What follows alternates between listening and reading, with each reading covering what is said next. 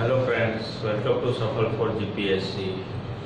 Actually આ channel શરૂ કરવાનું મુખ્ય કારણ એ હતું કે મારે ત્યાં કોચિંગમાં ઘણા બધા સ્ટુડન્ટ આવે છે જે રૂરલ એરિયામાંથી આવે. તો રૂરલ એરિયામાંથી એ લોકો હોશિયાર હોવા છતાં એમને પ્રોપર માર્ગદર્શન મળતું નથી. આ માર્ગદર્શન ના મળવાને કારણે ઘણા હોશિયાર લોકો બી પ્રોપર રિઝલ્ટ મેળવી શકતા નથી. તો આના માટે સ્પેશિયલી આ યુટ્યુબ ચેનલ શરૂ કરવામાં આવી છે, જેનાથી રૂરલ એરિયાના સ્ટુડન્ટને પ્રોપર માર્ગદર્શન મળે. તેને મેટ્રો સિટીમાં થોડું હાઈ લેવલનું કોચિંગ કે તે તાલુકા લેવલ ઉપર ના હોય તો એ વસ્તુ બી તમે ઓનલાઈન થ્રુ યુટ્યુબ થ્રુ અમારી ચેનલ થ્રુ પ્રોપર માર્ગદર્શન લઈ શકો અને સ્ટડી કરી શકો. તો એના માટે આ એક સ્પેશિયલી ચેનલ શરૂ કરવામાં આવી છે. હવે અહીંયા સ્પેશિયલી મને રિક્વાયરમેન્ટ મળી હતી ઇકોનોમીની. હવે આ ઇકોનોમી સબ્જેક્ટ જે રૂરલ એરિયામાં સ્ટુડન્ટ છે તે લોકો ઇકોનોમીમાં શું વાંચવું, કેવી રીતે વાંચવું એ માહિતી જાણવા માગે છે. તો એના માટે સ્પેશિયલી પહેલાં તમે જુઓ, પહેલાંના જે ટાઈમ હતો ત્યારથી લઈ આદિમાનવથી લઈ અત્યાર સુધીમાં માનવ પોતાની જીવન જરૂરિયાતની જે બી વસ્તુ છે એ પૂરી કરવા અથવા એની જે બી માંગ છે એ પૂરી કરવા સતત પ્રયત્નશીલ રહે છે. પોતાના જીવનને સરળ અને સુગમ બનાવે છે અને આ પોતાના જીવનને સરળ અને સુગમ બનાવવા માટે એને શાસ્ત્રોની રચના કરી, જેમ કે સામાજિક શાસ્ત્ર, રાજ્યશાસ્ત્ર, અર્થવ્યવસ્થા, જેને અર્થશાસ્ત્ર કહેવાય છે. આ રીતના અલગ અલગ બધા શાસ્ત્રોની રચના કરી, જેથી કરીને તે પ્રોપર રીતે પોતાની જિંદગી સુગમ, વ્યવસ્થિત અને સરળ રીતે રહી શકે. હવે એમાંનો એક પાર્ટ છે આપણું અર્થવ્યવસ્થા. હવે જ્યારે GPSC કે UPSC હોય ત્યારે તમે અધિકારી તરીકે ફરજ બજાવો છો તો તમને આ બધા શાસ્ત્રોનું નોલેજ હોવું જરૂરી છે. પછી સામાજિક શાસ્ત્ર હોય, રાજ્યશાસ્ત્ર હોય, આર્થિક શાસ્ત્ર હોય, તો આ બધા શાસ્ત્રનું તમને નોલેજ હોવું જરૂરી છે. એટલે સ્વાભાવિક રીતે GPSC કે UPSC કે કોઈ બી ગવર્મેન્ટની અધિકારીની જે બી જગ્યા હોય ત્યાં તમને આ શાસ્ત્રો વિશેના ક્વેશ્ચન જોવા મળે. હવે જોઈએ આજે આપણે અર્થશાસ્ત્ર. અર્થશાસ્ત્ર એ શું છે? અર્થશાસ્ત્રની જો તમે વાંચેલું હશે અર્થશાસ્ત્ર તો બેઝિક જે પાર્ટ છે એ હું સ્કીપ કરવા માગું છું, જેથી કરીને આપણે એક્ઝામ આવે તો એ ટાઈમમાં પ્રોપર રીતે આપણે માહિતી લઈ શકીએ અને આપણો સિલેબસ બી પ્રોપર કમ્પ્લીટ કરી શકીએ. જો થિયરી પોર્શન છે એ તમે કરી લેજો, જ્યાં જ્યાં સમજવાનું છે, જ્યાં જ્યાં ટ્વિસ્ટેડ ક્વેશ્ચન આવે છે એ કેવી રીતે કરવા એ માહિતી હું તમને આપી દઉં. ફોર એક્ઝામ્પલ, આપણે તમને ખબર છે કે અર્થવ્યવસ્થા એ અર્થશાસ્ત્ર એક છે. એ અર્થશાસ્ત્રની વ્યાખ્યા તમને ખબર છે, સંસ્કૃતમાં શબ્દ છે અર્થવ્યવસ્થા. અર્થ સંસ્કૃત શબ્દ જેનો મિનિંગ થાય છે ઉદ્દેશ, કશુંક મેળવવું. કશુંક મેળવવા થતી પ્રવૃત્તિને અર્થશાસ્ત્ર કહે છે. તો હવે આ બધી ડેફિનેશન છે જે ઇંગ્લિશમાં ઇકોનોમી કહીએ છીએ. ઇકોનોમિયા, ઘરનું વ્યવસ્થાપન કરવું, ગ્રીક શબ્દ છે જેના પરથી ઇકોનોમી શબ્દ વડો છે. તો આ બધી થિયરેટિકલ વાર્તાઓ છે, તો એ બધી તમે વાંચી લેજો. એડમ સ્મિથ છે, એડમ સ્મિથે શું ડેફિનેશન આપી જેને ઇકોનોમીના પિતા તરીકે ઓળખાય છે. વેલ્થ ઓફ નેશન એનું બુક છે. તો આ બધી માટે ધોરણ 11ની રાજ્ય સરકાર શિક્ષણ બોર્ડની બુક છે, ધોરણ 11ની અર્થશાસ્ત્ર. તો એની અંદર પહેલું એક જ ચેપ્ટર વાંચવાનું છે તમારે, ઇન્ટ્રોડક્શરી, અર્થવ્યવસ્થા એન્ડ ઇન્ટ્રોડક્શન. તો ફર્સ્ટ ચેપ્ટર તમે તમારી રીતે વાંચી લેજો, જેથી ઇકોનોમી ડેફિનેશન છે, અલગ અલગ અર્થશાસ્ત્રીએ જે બી વ્યાખ્યા આપેલી છે તે માહિતી તમને મળી જાય. હવે નેક્સ્ટ જે જોવાનું છે એ આજે આપણે જોશું કે ઓવરઓલ આપણે શું વાંચવાનું છે, કેવી રીતે વાંચવાનું છે, ઇકોનોમીમાં કેવી રીતે તૈયારી કરીશું. હવે જનરલી મિત્રો તમે જોવો છો, ઇકોનોમી સબ્જેક્ટ એ એવો સબ્જેક્ટ છે કે જેને તમે માર્ક એન્ડ રિવ્યૂ ના કરી શકો. યા તો તમે એટેમ્પ કરી શકો યા તો સ્કીપ કરી શકો. હવે એટેમ્પ ના કરી શકો, એટેમ્પ કરો અથવા ના કરો તો સ્કીપ કરો. માર્ક એન્ડ રિવ્યૂમાં ક્યારેય અર્થવ્યવસ્થાને મૂકવી નહીં, કેમ કે ઇકોનોમી એવો સબ્જેક્ટ છે જે તમને લાગતો હશે બહુ હાર્ડ છે કે એમાં આપણે નથી જવું, સ્કીપ કરીશું. મિત્રો, ઇકોનોમીને ક્યારેય સ્કીપ ના કરશો સબ્જેક્ટને. કમસે કમ એમાંથી 8 to 10 ક્વેશ્ચન એવરી એક્ઝામમાં હોય છે. હવે આને સરળ રીતે આપણે કઈ રીતે એક્ઝામમાં ઓછા ટાઈમની અંદર સરળ રીતે કેચઅપ કરી શકીએ તેના માટે એક સિલેબસ તૈયાર કર્યો છે, જે આપણે સરળતાથી ભણી શકીએ કયા ટોપિક ઉપર કેવા ક્વેશ્ચન આવે છે. તો આજે જોઈએ એક ઇન્ટ્રોડક્શન અર્થવ્યવસ્થા, કે જે આપણે નેક્સ્ટ લેક્ચરમાં શું ભણવા જઈ રહ્યા છીએ. તો એમાં પહેલું જ છે અર્થવ્યવસ્થા. એક મિત્રો આ કહી દો, અર્થવ્યવસ્થાના બે ભાગ છે. એક છે માઇક્રો ઇકોનોમિક્સ, મેક્રો ઇકોનોમિક્સ, જેને એકમલક્ષી અને સમગ્રલક્ષી કહે છે.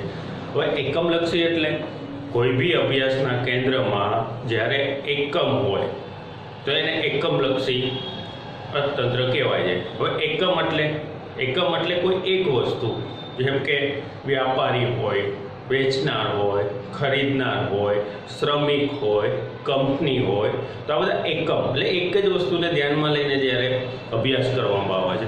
જ્યારે સમગ્રલક્ષી, જ્યારે અભ્યાસનું કેન્દ્ર સમગ્ર વાત હોય, મતલબ આખા સમગ્ર વસ્તુની વાત થતી હોય, ત્યારે સમગ્રલક્ષી અર્થશાસ્ત્ર કહેવાય છે. મેક્રો ઇકોનોમિક્સ જેને ઇંગ્લિશમાં કહે છે. હવે એના એક ઉદાહરણ આપું તો વસ્તીનો સમૂહ છે, આખા સમગ્રની વાત છે. કુલ ઘરેલું ઉત્પાદન, આપણી રાષ્ટ્રીય આવક, તો એ બધું સમગ્રલક્ષીમાંથી આવે છે. હવે મિત્રો, જ્યારે જીપીએસસી કે યુપીએસસીની એક્ઝામ લેવાય છે તો મેઇનલી માઇક્રો ઇકોનોમિક્સ જે એકમલક્ષી અર્થવ્યવસ્થા છે તેમાંથી બહુ જ ઓછા રેર ક્વેશ્ચન હોય છે. મોટાભાગના ક્વેશ્ચન સમગ્રલક્ષી મેક્રો ઇકોનોમિક્સમાં હોય છે. તો આપણે સમગ્રલક્ષી જે મેક્રો ઇકોનોમિક્સ છે એ ડિટેલમાં જોઈશું, અને જે એકમલક્ષી છે એના જે અમુક વર્ડ છે જે એક્ઝામ માટે ઇમ્પોર્ટન્ટ છે તે એની અંદર એકમલક્ષી અંદર એ વસ્તુ જોઈશું. હવે બીજું આગળના લેક્ચરમાં શું જોઈશું, તો પહેલું છે ભારતીય અર્થતંત્રનો વિકાસ. હવે ભારતીય અર્થતંત્ર તમને ખબર છે, દેશ જે આઝાદ થયો 1947ની અંદર, પછી આયોજન પંચની રચના થઈ. આ આયોજન પંચવર્ષીય યોજનાઓ બહાર પાડી, જે દર 5 વર્ષે હોય. એનો એક ઉદ્દેશ હોય ક્યારે ખેતીને આગળ લઈ જવું, રોજગારને લેવું, ઉદ્યોગોને પ્રોત્સાહન આપવું. તો એ બધા અલગ અલગ પંચવર્ષીય યોજના જોઈએ. હવે 1991 સુધી 1991 સુધી તમને ખબર છે કે જે પંચવર્ષીય યોજનાઓ ચાલી, જે આપણે ડિટેલમાં જોશું. ઓવરઓલ આઈડિયા તમને આપી દઉં તો 1991માં એક આર્થિક મંદી આવી. હવે આર્થિક મંદીની અંદરથી આખી જે પંચવર્ષીય યોજના હતું એનો જે હેતુ હતો એ ચેન્જ થયો, અને એલપીજી જે નવા રિફોર્મ્સ આવ્યા. હવે એલપીજી શું છે? ઉદારીકરણ, ખાનગીકરણ અને વૈશ્વિકરણ, લિબરલાઇઝેશન, પ્રાઇવેટાઇઝેશન એન્ડ ગ્લોબલાઇઝેશન. તો એલપીજી રિફોર્મ્સ આવ્યા. ત્યાર પછીની જે બી પોલિસી હતી એલપીજી રિફોર્મ્સને અનુલક્ષીને હતી, તો એના અનુલક્ષીને વાત કરીશું. પછી જે વાત છે આપણે જે બેન્કિંગ ફાઇનાન્સ. જો મિત્રો આ બહુ એક ઇમ્પોર્ટન્ટ સબ્જેક્ટ છે, જે આઈબીપીએસ, આરબીઆઈ જે ઓફિસર કેડરની એક્ઝામ આપતા હોય છે, તો જે ઇન્ટરવ્યૂમાં જાય છે, તો ઘણા બધા ક્વેશ્ચન ઇન્ટરવ્યૂમાં બેન્કિંગ અને ફાઇનાન્સમાંથી પૂછાય છે. પ્લસ જીપીએસસી, યુપીએસસીમાં 1-2 ક્વેશ્ચન આ બેન્કિંગ ફાઇનાન્સ પોર્શનમાંથી હોય જ છે. તો હવે બેન્કિંગ ફાઇનાન્સમાં શું જોશું, તો બેન્કિંગ ફાઇનાન્સમાં આપણી main bank A reserve bank of India. તો હવે કોઈ બી અર્થતંત્રને સંતુલન રાખવું પડે. જો સંતુલન બગડે અર્થતંત્રનું તો પ્રોબ્લેમ થાય. સંતુલન એટલે શું? માંગ અને પુરવઠો. આપણે જેટલી માંગ છે એટલો પુરવઠો આપવો પડે, એનાથી વધારે બી નહીં, એનાથી ઓછો બી નહીં. જેટલી માંગ છે એ પ્રમાણે પુરવઠો, બેલેન્સ, જે સંતુલન જળવાય માંગ અને પુરવઠા વચ્ચેનું, તો બેલેન્સ ઓફ ક્રાઇસિસ ક્યારેય થાય નહીં. તો હવે એ વસ્તુ કરવા reserve bank of India bank સાઇડથી શું કરવામાં આવે છે, કેવી રીતે કરે છે, તો એ જે કરે છે એને કહેવાય છે મોનિટરિંગ પોલિસી, જેને કહેવાય છે નાણાકીય નીતિ. તો બેંક આ પોલિસી કેવી રીતે યુઝ કરે છે, કેવી રીતે માર્કેટમાં લાવે છે, માર્કેટમાં લાવવાથી એનાથી શું ઇફેક્ટ થાય છે, તો એ બધું જોઈશું નાણાકીય નીતિ, મોનિટરિંગ પોલિસીની અંદર. બીજું જે બેંકના પ્રકારો. મિત્રો, બેંક કેટલા પ્રકારની છે? Financial, non banking finance, banking finance. બેન્કિંગમાં કેટલા પ્રકાર છે? Private bank, cooperative bank, public bank. તો એ બધી વસ્તુ, બેંકના પ્રકાર ક્યાં છે, શું છે, એનું હેન્ડલિંગ કોણ કરે છે, લાયસન્સ કેવી રીતે રિન્યૂ થાય છે, કોણ લાયસન્સ આપે છે, તો એ બધી વસ્તુ બેંકના પ્રકારોમાં, સેક્ટર્સ ઓફ બેંક્સ, બેંકના પ્રકારોમાં જોઈશું. પછી જે મૂડી બજાર તમે જાણતા હશો, કેપિટલ માર્કેટ. મૂડી બજારમાં આપણે બીએસસી, એનએસસી, જે સ્ટોક એક્સચેન્જ આવે છે, સેબી છે. તો આ જે કેપિટલ માર્કેટ છે એની અંદર જે એમના વર્ડ યુઝ થાય છે, જે બી વર્ડ યુઝ થાય છે, જેમ કે કોલ મની, પુટ મની, સેબીનું શું કામ છે, સેબીના શું નિયમ છે, સેબીમાં શું રિફોર્મ્સ આવ્યા, સેબી માટે કઈ કમિટી હતી, કઈ કમિટીએ ક્યાં રિફોર્મ્સ આપ્યા. તો એ આખું કંટ્રોલિંગ જે ઉપરથી જોશું આપણે, જે એના બેઝિકલી વર્ડ છે કે જે ઇન્સ્ટિટ્યૂટ છે કે કેપિટલ માર્કેટમાં વર્ક કરે છે, તો એ બધી વસ્તુ જોઈશું. મૂડી બજાર આ જે ફાઇનાન્સ સેક્ટરનો ભાગ, તો બેન્કિંગ અને ફાઇનાન્સમાં 3 વસ્તુ જોઈશું. પછીનો સેક્ટર મિત્રો થોડા ઉપર જાઓ, બેન્કિંગથી ઉપર આવો.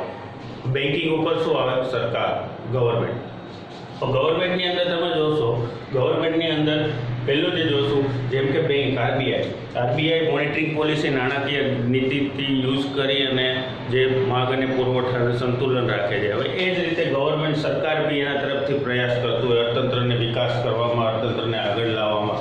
તો એ કઈ નીતિઓ હશે? તો રાજકોષીય નીતિ, જેને ફિસ્કલ પોલિસી પણ કહેવાય છે.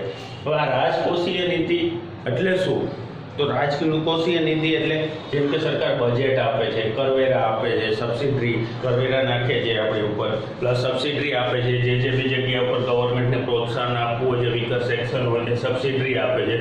તો આ બધી વસ્તુ જે અલગ અલગ ફિસ્કલ પોલિસીની અંદર યુઝ કરીને કરતા હોઈએ, તો એ બધી વસ્તુ જોઈશું. પછી આવે છે રાજકોષીય ખાધ.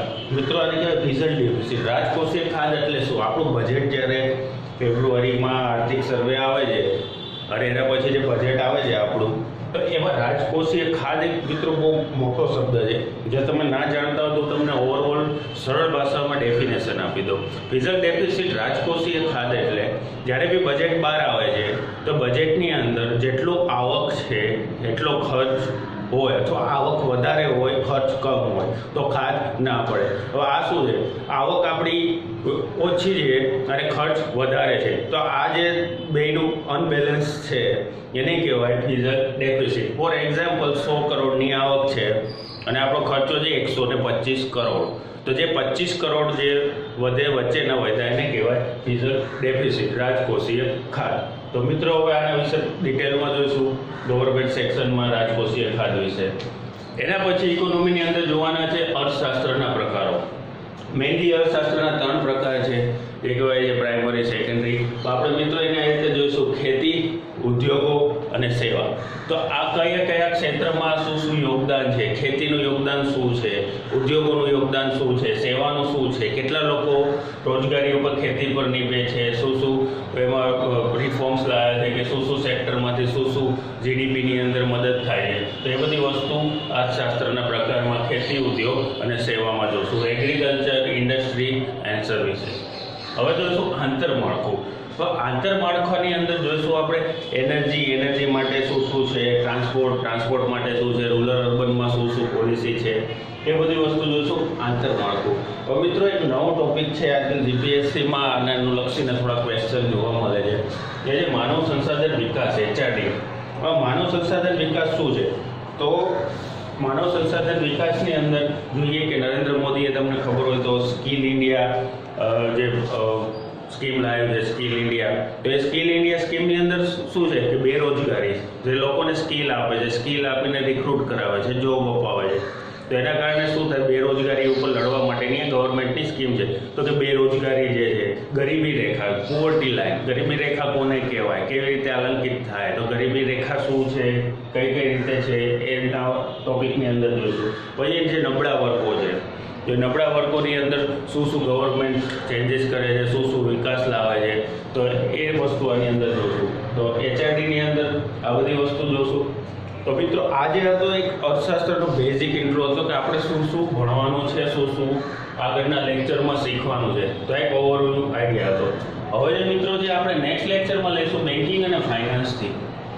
કે બેન્કિંગ અને ફાઇનાન્સ એક એવો સબ્જેક્ટ છે કે જે ઇઝીલી તમે એકવાર વિડીયો લેક્ચર જોઈ લેશો, તમે સમજવાની ટ્રાય કરો. અર્થશાસ્ત્ર એક બહુ સરળ સબ્જેક્ટ છે, જેને સમજવાની ટ્રાય કરો, મેમોરાઇઝ ગોખવાની ટ્રાય ના કરો. એકવાર તમે આ વસ્તુ સમજી લેશો તો તમારે બીજી વાર રિવાઇઝ કરવાની જરૂર પડશે નહીં, અને ક્યારે આ અર્થશાસ્ત્રમાંથી કોઈ બી ક્વેશ્ચન આવશે તો તમે ઇઝીલી એટેમ્પ્ટ કરી શકો છો આરામથી. જો મિત્રો હવે આગળ અમે આ રીતના લેક્ચરો મૂકતા જઈશું. જો તમને અમારા લેક્ચરો ગમતા હોય, વિડીયો ગમતા હોય તો લાઈક કરો, સબસ્ક્રાઈબ કરો, ઉપર બેલ આઇકોન આપેલો છે એને ટીક આપી દો, જેથી કરીને અમારા જે બી નવા વિડીયો આવે તો એની તમને નોટિફિકેશન મળતી રહે. Thank you.